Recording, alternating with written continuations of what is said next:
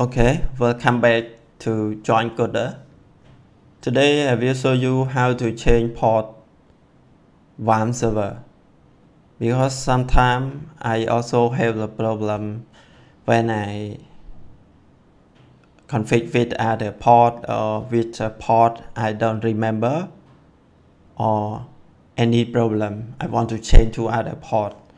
So today I will explain you step by step how to change port. Okay, let's start. My Wampserver working with 8080.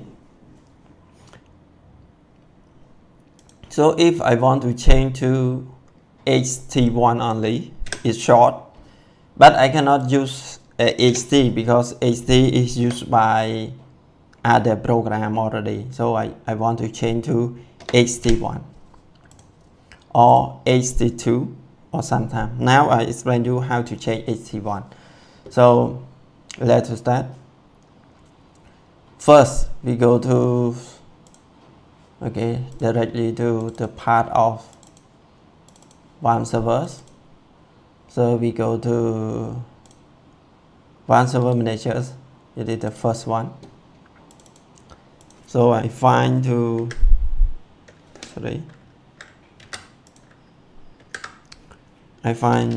my old port and then replace this old port to my new port. I want to create it is short port, too easy to remember, and then save. And next step is we go to application. We go to bin, Apache, the last version, and config.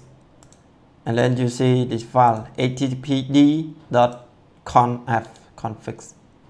Yes, right click, and then I find the old port, my old port. It is HD. I change to HD1. Copy this and replace. And then replace this one more. Line 241 and other one is, let's check, 81. Yeah, 70 and 71. I need to change to the file and then exit. Okay, again, and then when you see it is green, so clicks on it and then open host. So it is fixed to new port already.